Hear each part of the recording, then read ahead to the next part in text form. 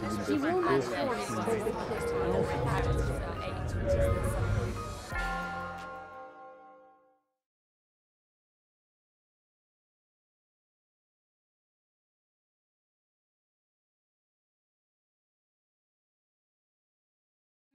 very much for inviting me here. As you can see, it is just me and not Hannah. Unfortunately, she is unable to be with us today, although she was very much involved in the project I'm going to be talking about. So I'm a Learning and Access Curator at MUSA, the Museum of the University of St Andrews. And what I'm going to be talking about is an audience research project that we've been carrying out in collaboration with the University's School of Classics. And the project was called Through a Glass Darkly, and it was designed to gather empirical data on the impact of digital media on learning, and in particular on visitor perceptions of archaeological material. So during this session, I'll give a very quick introduction to the museum and our project objectives, and then I'm going to attempt to recreate a mini version of one of our experiments with you guys, and hopefully demonstrate a few of our findings. So we have over 115,000 objects relating to the history of the university and the subjects that have been taught there. We're also quite a small museum unit with just 12 members of staff, many of whom are part-time. And we run 3 different public venues: MUSA, the Bell Pettigrew Museum of Natural History, and an open access collections store. We run a very active learning program, which is aimed at schools, nurseries, the academic community itself, and informal learners of all ages, and about 7,000 people take part in that each year. So how are we trying to engage audiences through digital channels? Our digital engagement ranges from providing collections, information, images and media online to running sort of virtual reality events of the type you can see here, which was actually done in conjunction with our museum and gallery studies students. There are also a number of other platforms we use, like digital learning environments like Glow for schools in Scotland. And although we don't yet have our complete collections database online, we're getting really close. We do have content on umbrella sites like Scran and Art UK, as I'm sure many of you do. And we've developed some microsites for specific collections, including our art collection, and most recently the Cypriot archaeology collection. So in 2016, we had the opportunity to really test out how audiences were responding to some new digital 3D models of our collections. Professor Rebecca Sweetman from the School of Classics approached us at MUSA to collaborate on a research project which focused on the Bridges collection of archaeology that you can see here. This collection was formed by a couple who lived out in Cyprus, the Bridges, in the 1960s, and they just had a personal interest really in this type of material, and later donated their collection to the university for educational use. And it is really heavily used in teaching and also in our children's workshops, and we use some of the material in our exhibitions. But the problem with it is that it's housed within a university department, so it's not normally publicly accessible except by appointment, and you would have to know about it in the first place. You'd have had to find that information. The other issue with it is that having developed originally as a private collection, when it was transferred to us, it was quite poorly documented, so we don't have an awful lot of information about exactly where objects came from on archaeological sites, and so therefore how to interpret them properly. And so the aims of this project were to improve public access to this collection through digitization and specifically the creation of 3D models, and then to try and give back context, archaeological context, to the artifacts through further research to comparable collections. And Professor Sweetman was particularly interested to see whether doing so might change the way that people thought about the material. There's a tendency with this sort of stuff where you don't have the full archaeological provenance to maybe look at the artifacts more as objects of art rather than thinking about what they tell us about human history. So we wanted to try and find out, did it change when people looked at different forms of interpretation, how they perceived of the material? And last but not least, to actually look at the learning potential of using different types of interpretation. So what was involved to do this? Well, first off, the 3D digitization of the artifacts. And having already tried using 3D laser scanning and found that to be very time-consuming, we opted to try photogrammetry and used free software to create and store the models. And then planning the actual research experiment.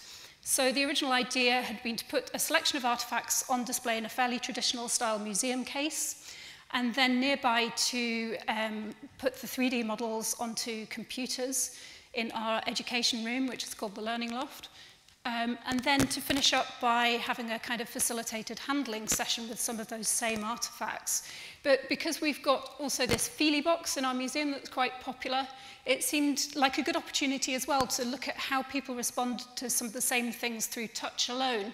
And so to do that, we needed to make some replicas, and we engaged the services of a contemporary potter, George Young, who you can see there. He's copying one of the spindle whorls that you can see here. And so that was lots of fun. That's a totally different talk, really, about all the things that we learned through that process of recreating artifacts. It was fantastic. And then 4 of those replicas were put inside the Feely box, and the whole interactive exhibition was installed in the Learning Loft. Like any audience research project, we had to think about the best way to gather data, and opted in the end mainly to use focus groups for several reasons. One was that we were going to need someone around to supervise the handling of objects anyway. Secondly, we thought we'd probably get better qualitative data through that approach, and we'd be able to probe the responses to the questions.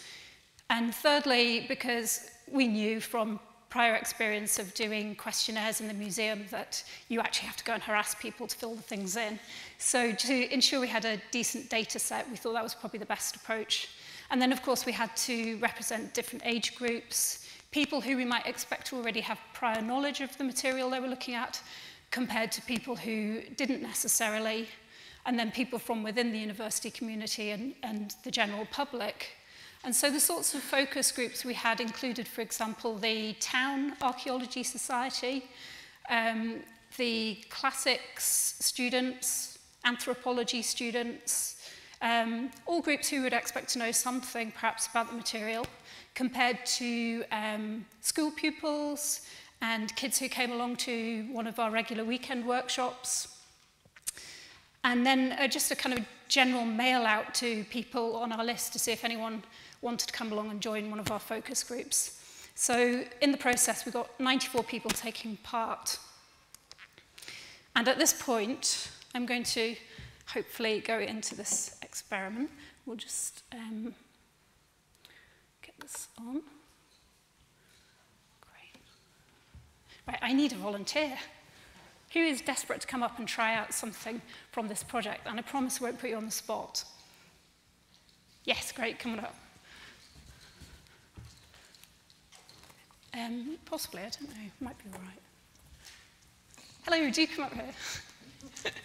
This is the low-tech bit, in case you're wondering.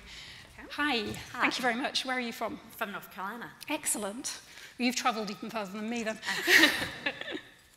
Right, I'm just going to, out of the way, put something in here.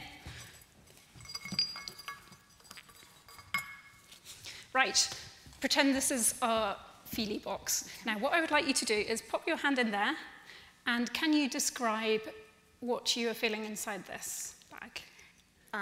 It feels like a ceramic ball that has a small hole, like a pinch pot, with a lip that sort of flares out at the top, a little bit smaller than, say, a fist. Excellent. Really nice detailed description. Of course, I've got curators here.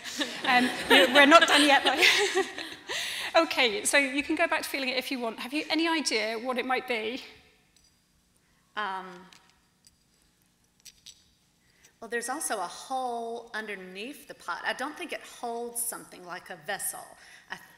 I almost feel like a notch underneath it. It's not a whistle or anything, is it? Like another hole? No, I've not had Or that some one kind before. of instrument? I don't... Okay, so can you feel the hole and can you Yes. stick your finger into that hole? Is it big enough to do that? If I dare say that. No, it's quite small, isn't it? Not quite sure. I was getting ready to say I haven't figured out exactly what it is yet. Okay, right. So you're not really sure what it is and no real idea then how it might be used. Do you notice anything else about it in terms of texture or? It's very smooth and round. And I'm trying to understand what this notch is around, I guess, the neck of it. Because that seems like it's something distinct that would have to do with its purpose. Okay. But I'm not sure what that is yet. Great, okay. What we'll do is we'll move on to the next bit. If you'd like to just come up over here. These are our 3D scans. And we just have a little look through here. Can you identify from this the object that you think you were touching? Definitely this. Okay, so we'll just open that one up. Okay, does anything surprise you now that you see the picture of it? Or we'll just wait for it to open. Of course, I couldn't see the markings that were on it, so that's surprising, definitely. And am I not allowed to read? I was going to say perfume bottle. That would make sense, some kind of... So what you can do is you can click and you can rotate it and have a little look. Okay. Well, so the notch was maybe for something to hang around their neck and to hold it, perhaps? Oh, Can you see it? Yes, that's what I was looking for. Okay. So you think, in actual fact, that might be more like a sort of, like a handle, you mean? Like a necklace or something that it would hang from someone's neck or another place. Okay, great. So, because I think you're probably saying that because it's quite a small thing, so you can imagine it being hung as well. Okay. And when we talked about the top of it, where there was the hole, so it's quite small, and I guess you have read what it is off the screen now. Yes. So you know that it is a perfume bottle, an Aribalos. I'll just show you the replica as well. There we go. Have a little look at that as well. Excellent. Is there anything else you see on that you didn't notice before? This flat area here that it would, I don't know, rest against something. Yeah. And then, of course, a little bit of a flat area at the bottom for it to sit still. Okay. Should we see if it sits level?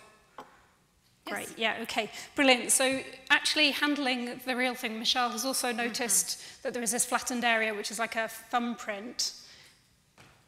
And we don't know if that's accidental through the process of making the pot, or whether it's actually a deliberate feature. I saw you putting your hands around that and actually feeling it quite comfortably in your hand. And this is one of the things we noticed in our experiments, giving people the actual material, is that they started to play with it and figure out how things would be held and how they would be used. And one theory is that that would have been to grip it. It would have had perfumed oil inside it and used almost like a sort of roll-on deodorant. So it does make sense. Thank you very much for being brave.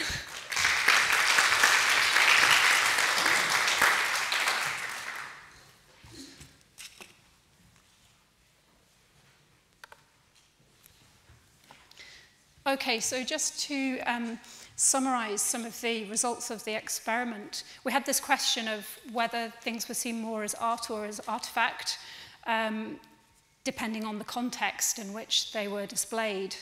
And as you might imagine with these groups, there was lots of discussion about what the definition of art actually is, somewhat problematic perhaps, but interestingly, not much discussion of what an artifact was or what archaeology was.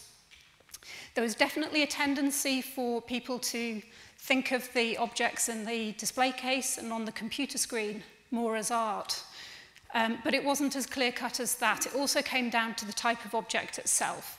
So, for example, something like those little spindle wheels that you saw earlier on would be seen as quite functional things, but if it was ornamental, like the little horse figurine or some of the other human figurines and masks, or it had a recognizable sort of design like on that bowl, then it would be seen as art more than a functional object. And then we looked at our results sort of format by format, and the sorts of things we discovered about the experience of looking at a display case was that it was very much a solitary experience. People in the group did not talk to each other while they were standing in front of the case. And some studies have indicated that that's a kind of European museum visiting sort of tradition, really, and it can be quite different in countries like India, where it's more sociable. People didn't really spend very long looking in the case either. And during the discussions, they said that they thought the things we'd put in there must be more special or valuable or artistic, because they were aware that a selection had been made, so they were aware of that kind of curatorial decision-making process.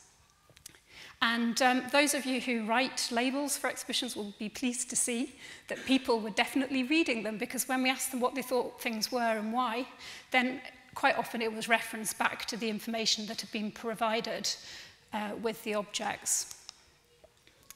With the Feely box, which was a bit like the experiment there was a very mixed response depending on the age and interest of the groups. So although things like that tend to be thought of as activities for kids in museums, and sure enough it was the kids who just dived straight in, whereas adults were much more hesitant and kind of like, you really want me to put my hand in there? They did actually really enjoy it once they got going and started describing the stuff that they could feel. And they were going backwards and forwards between the Feely box and the case, trying to identify which object it was that they were touching. But what the comments also showed was that there was much more of a tendency to focus on the weight of objects and the texture of them. So often people said things about how solid they were and really quite robust, and the fact that they thought that they must have been used for this or that, and they saw them much more as functional things. With the 3D reconstructions, again, we got quite a mixed response, and that seemed to depend very much on age and, to an extent, on prior knowledge. So, as you probably expect, the kids loved it. Straight away, they were intuitively flicking through things, zooming right in, zooming out, often very quickly, actually. And what was really interesting observing this was that they did it in a very social way. So there'd be a group of them around one screen, and even if it was only one of them manipulating the image, they would all be discussing it quite excitedly. Whereas again, adults tended to do it sort of one person, one computer in silence. And even the students, actually, which surprised me a bit. There were quite a few comments about the experience that they felt that they were distanced from the material. It just didn't feel as immediate as some of the other things, I suppose. But also that had the effect that it somehow decreased the value of what it was they were looking at. And someone said, as you can see here, that it felt just like another computer image, one of hundreds that are available on the internet. So it kind of lost its specialness. The one difference with that was the anthropology students and the museum and gallery studies students and the classics students all spent quite a lot of time on these models, and they navigated their way from the actual model images through to all the contextual information. And they really enjoyed being able to zoom up and look at the details of things, and could obviously see its potential as a research tool, and talked about how good it would be to be at home and be able to log on to that and check stuff out. As for the object handling with the real things from the case, this was by far the most popular option for adults. People liked being able to use lots of sensors at the same time, and there was much more enthusiasm and interaction amongst the group. There was also much more discussion about the way things were decorated and feeling a sort of sense of connection to the maker, thinking about the kinds of decisions that they'd made. So what are the implications for museums? I think the study has shown that the choice of interpretive media can actually have some influence on visitor perceptions of what they're looking at. And so really to be aware of introducing kind of unconscious or unintended bias through the actual choice of medium. But perhaps more importantly, by having those 4 different things that we tested on the same occasion, it's shown that having all those different routes into the same set of objects really helps people's understanding of the material. And likewise, locating your interactives as close as possible to the originals so that people can reference between them, rather than doing what sometimes happens, where you have all of the kind of hands-on stuff confined into a zone of its own, like a discovery centre. And I think, of course, given the continued popularity of the object handling and the kind of special sense people get from doing that, that it is important to keep continuing offering those opportunities, even if it does take that bit more effort and capacity, just to have that within the education programme. Because we're experimenting with the digitisation process ourselves, we learned quite a few lessons along the way, such as that photogrammetry isn't suited to all types of objects, like very shiny things become too reflective. So you have to take lots and lots of photos around an object from different angles. And from that point of view, you need to choose things that can support themselves, because you need to be able to turn them over and then do other angles. So we had trouble with some of the round-bottomed vessels, because they just wanted to roll over. And then you can see here, this is kind of what happens when things go wrong, and the software hasn't recognized the base of this little baby feeder and not knitted it together. And there's something weird going along the edge of it as well, which might be because it's quite an angular object, and then that causes shadows. I think probably the biggest lesson for us, and here I'm going to admit to being a complete newbie, was that we were using free software, and at some stage in the project, we discovered that there'd been an update to it, and in the process, it had lost a heck of a lot of our models. So just that last cautionary note to back up everything in lots of places. In terms of future use of these models, we're working with the School of Computer Science, and we're hoping to set up some sort of virtual museum environments so that students can have free rein on the collections through the 3D models and be able to practice curatorial skills in researching objects, interpreting them, and displaying them. And beyond that, of course, it's really helpful to be able to have all these things available online for independent research, both within the university and beyond. We're also looking at how these models might be useful in schools. As I said, we've done a few sessions, but we're at a very early stage, and what we need to do is get together with teachers much more and talk to them about how they think they could either use the technology itself, given that digital literacy underpins everything else in the curriculum. But certainly what we've seen is the way that the technology just grabs the kids' interest. And we think perhaps the teachers may be interested in using a simplified version of the photogrammetry to do all sorts of things themselves with their classes. But we'll see once we've done some more consultation. So if you would like to find out more about the project, have a look at our website, our blog, and our Facebook pages. And we've also written up the findings of our research in an article which we're hoping will be published in the Journal of Material Culture. So, and do get in touch. And finally, a thank you to all members of the project team and to all of you for listening today.